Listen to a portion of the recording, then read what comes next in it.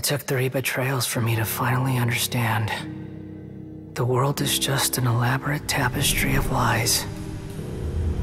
My fury will never be quelled. The first to betray me was a god. My creator. My mother. Valuing strength above all, she saw no worth in me and I was discarded. The second was a human. My family. My friend.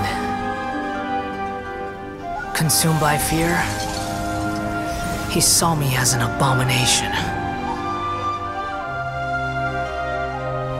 The third was one exactly like me.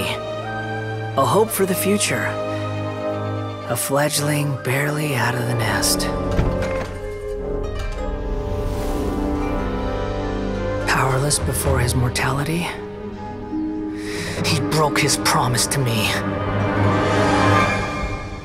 Humans, they can't be trusted. And the gods fill me with pure loathing.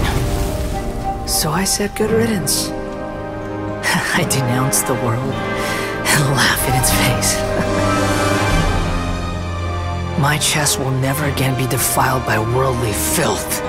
I will scrub away every last trace of human emotion. Then it will be empty, a blank slate, and ready to receive a supreme gnosis, brimming with pure divinity.